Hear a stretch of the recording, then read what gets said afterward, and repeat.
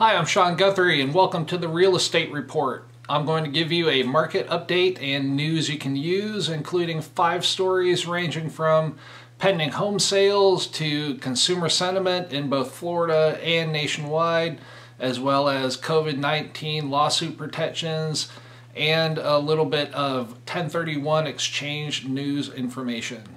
The National Association of Realtors reports that the August pending sales index tops pre-pandemic levels.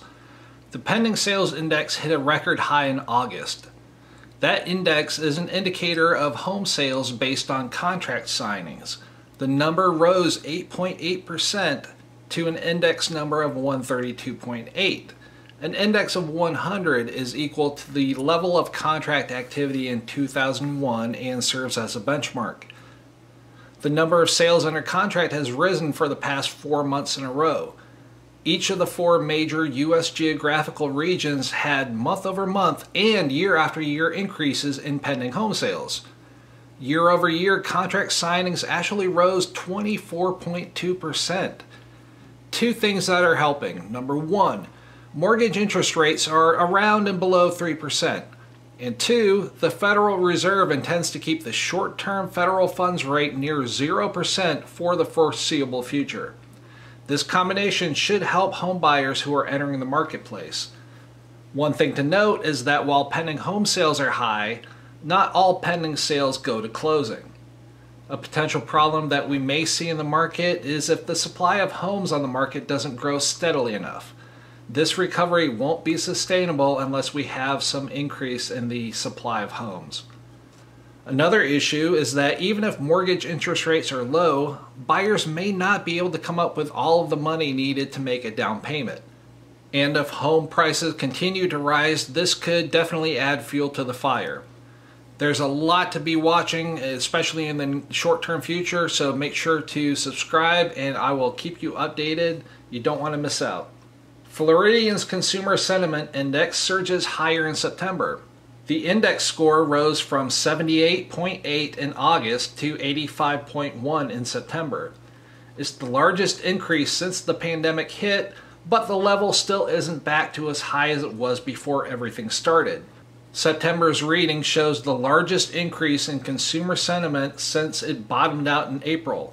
A quote from Hector Sandoval, Director of Economic Analysis Program at the University of Florida's Bureau of Economic and Business Research.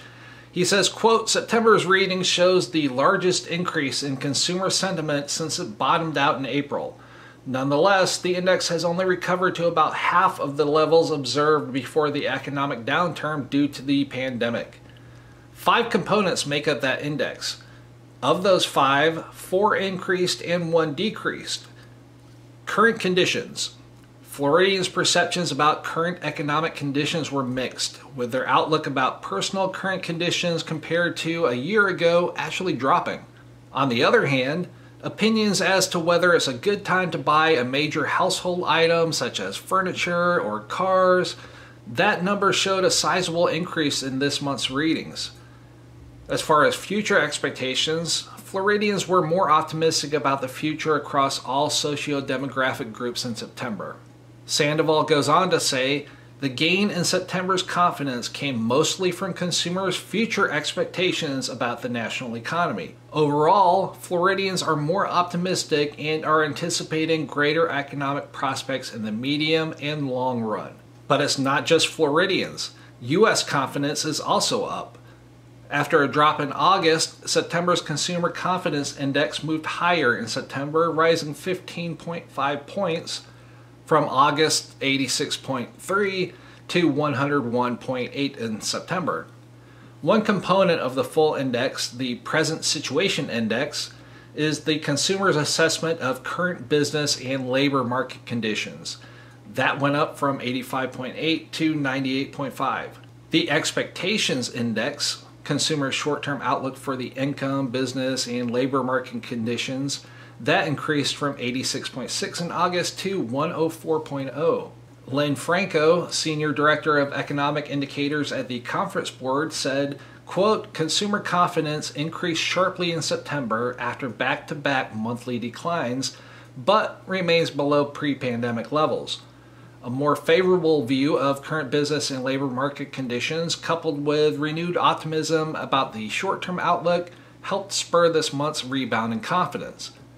Consumers also expressed greater optimism about their short-term financial prospects, which may help keep spending from slowing further in the months ahead. Consumers' assessment of the labor market also improved, but it's pretty divided. 22.9% say jobs are plentiful. On the other side of the spectrum, 20% say that jobs are hard to get. All in all, consumers were more optimistic about the nation's 6-month outlook. Florida Group proposes liability protections for businesses. 40 lobbyists and association representatives met over the summer to discuss ways to protect businesses from what some will fear will be a flood of lawsuits related to COVID-19. Called the Reset Task Force, the group finalized a proposal that would exempt essential businesses from any COVID-19 related litigation and change litigation rules for non-essential businesses that can be sued. The task force doesn't propose any changes that can be applied retroactively to cover businesses. It does propose that a lot of businesses identified as essential in the governor's executive orders be given immunity from COVID-19 related lawsuits. Those include hospitals, doctors' offices, dentists, urgent care centers, clinics, rehab facilities, nursing homes, assisted living facilities, child care facilities, grocery stores, produce stands, food banks, convenience stores, gas stations, auto supply stores, and banks. For the remaining businesses that could still face lawsuits, the task force recommends that the Florida legislature raise the bar for culpability in COVID-19 claims from simple negligence to gross negligence. The task force also wants lawmakers to change evidentiary standards for COVID-19 claims by upping it from the current, quote, greater weight of the evidence standard to clear and convincing evidence. If any of this does come to pass, expect a slew of legal challenges. Back in law school, especially in tort class, we always had the argument of the right to seek legal recourse versus backing up the courts and frivolous lawsuits and whatnot. So the arguments stay the same. The particulars may change, though. Going to be an ongoing legal battle, so stay tuned for more information. The fight to save like-kind exchanges continues.